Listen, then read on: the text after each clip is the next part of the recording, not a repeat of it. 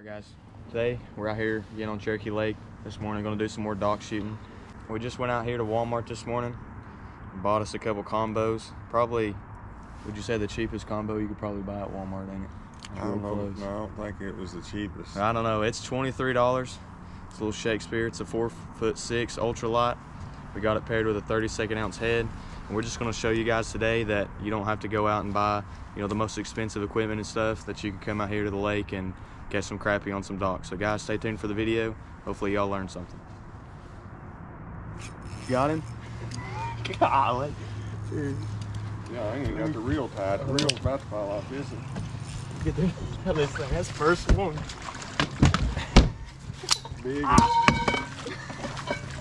The net coming apart. Hey, that's what I'm talking about. First shot. Oh, I loved it. It felt really good too. I mean, let me bring us up just a touch. There you go.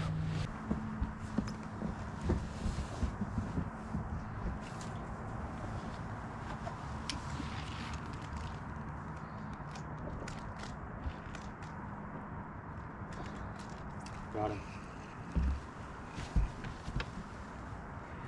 Yeah, this is getting too. Come here.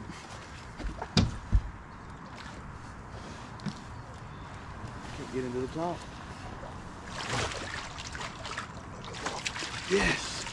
Look at that. What did you say, 12, 13? yeah. On that one?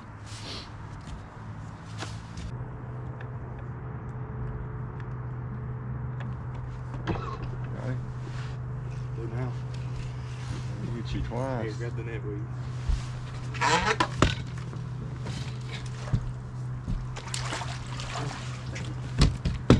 Put him on the checker just to make sure. You got nothing to worry about. But yeah, I think he's good.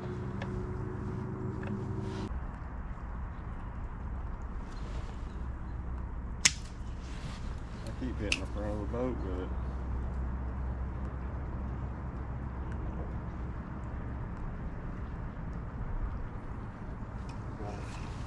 Oh boy, this Go is ahead big. and net this yourself. Or can you? This is good. Yeah, oh boy. Big.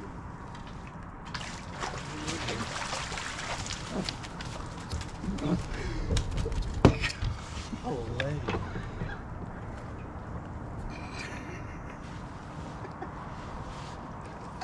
Put that on a scale. That's 2 pounds. Yeah.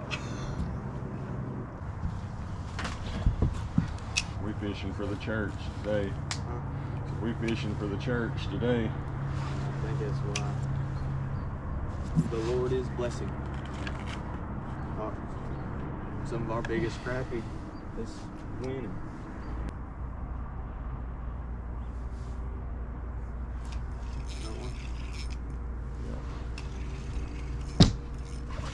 Yeah, how big they are on this little rod. You know what? You can't tell if you got a 12 incher or a 10 incher. It's so.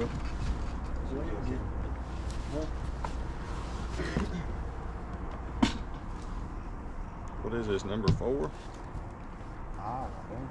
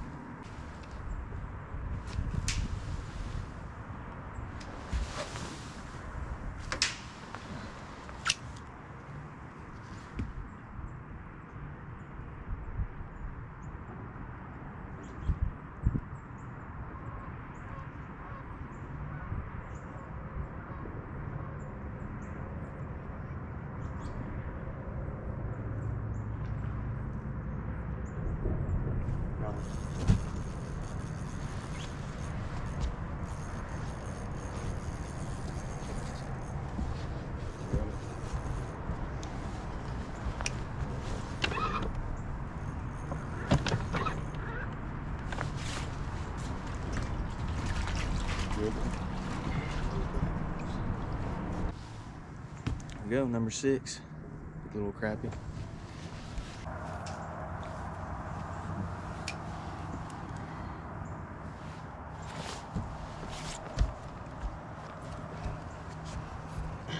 Didn't reel it at all that time there.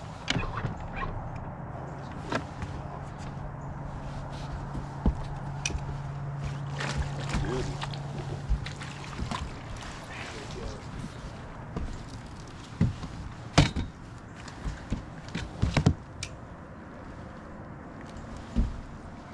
Got way the heck back there. Did you? I just reel it on these little rods. I reel it up about the big eye right here, right there. And I get my jig by the head and just pinch the head, pull it back. The thing is getting the release point when to let the line go. All right, I'm just letting her fall right now. About 5 or 6 seconds, and I'm gonna start reeling it real slow. It's a pretty good angle I got on it right there.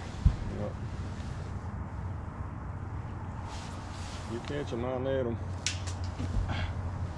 I don't know, really. I might be going too far back, getting back past them, and where you're just pendulum through them too. I've caught some back in there a little bit, and then some right here at the end of the dock. Just watching that line, I ain't really reeling much. I reel a little bit.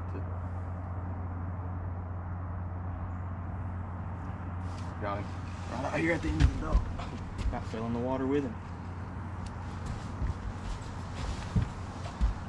Oh, that lost it.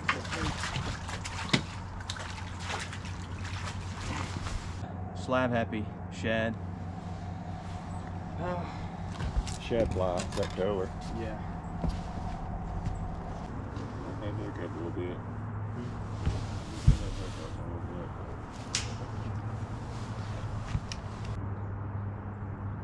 Got him. I did that time. Right there at the end. That's where I've been getting. That can get soft, didn't it? Yeah, they're not biting too hard.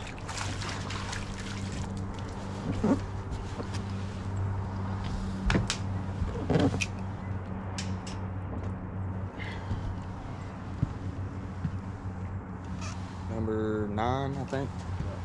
We probably only fished 13, almost 30 minutes, and we caught 9. That's pretty good.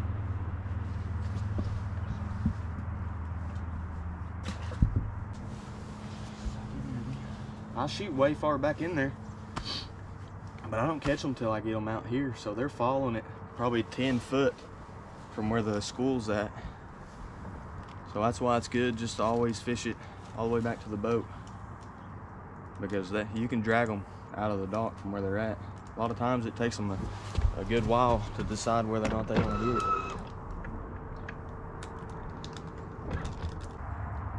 More. Just a touch more.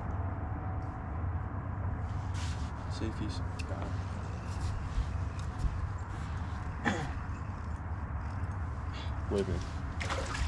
See if it'll do it.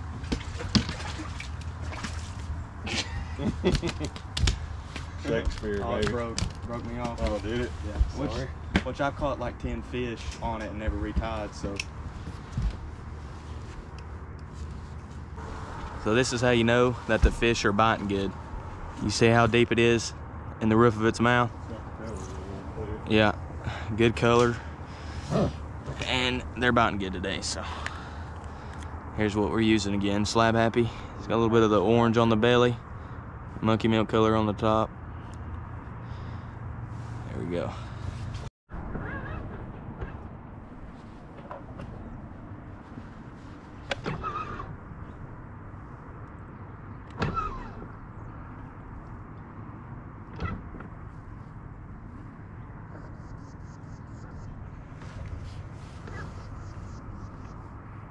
There. Don't lose him. Put him on the checker, you think? Yeah. That's number, I don't know, probably like 13, I think we've caught under here, so. Yeah, that was a keeper. Get us another one. Hopefully. About 10 more off this one will be good. I think we've tied We fished a dock at Chickamauga and caught like 13 keepers under it, I think. We're about to beat that record. We caught 45 under Greenlee. Oh yeah, I forgot about that. We caught a 3-man limit under it. That was a marina dock though. That wasn't just a solo dock. Get him, boy. Get in there, boy. Give us room to both of us. I'll go ahead and get the net ready.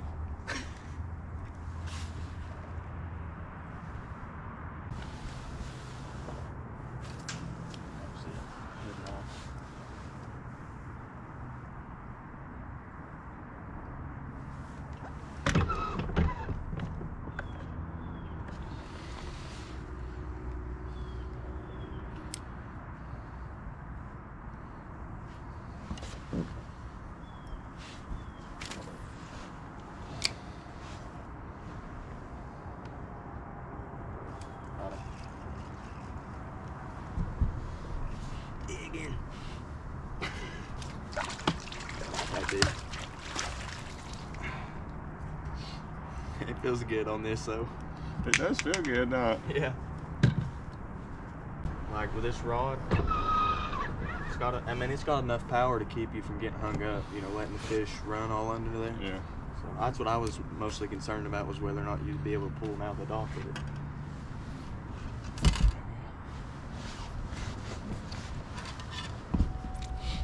Alright guys, it's gonna be all for today's video. We're back at the truck now. I think we fished from about 7:45, it's 11:20 now. But we caught the majority of the fish in the first hour and 15 minutes. And then after that, they just shut off. We fished probably 3 more schools of crappie, and they just weren't interested. We could tell by reading their behavior and stuff on the graphs there that it was just gonna be a slow day. So we're headed out. We got about 15 keepers, I believe. So pretty good day, to say the least. And so hopefully y'all enjoyed, learned something, and thank y'all for watching.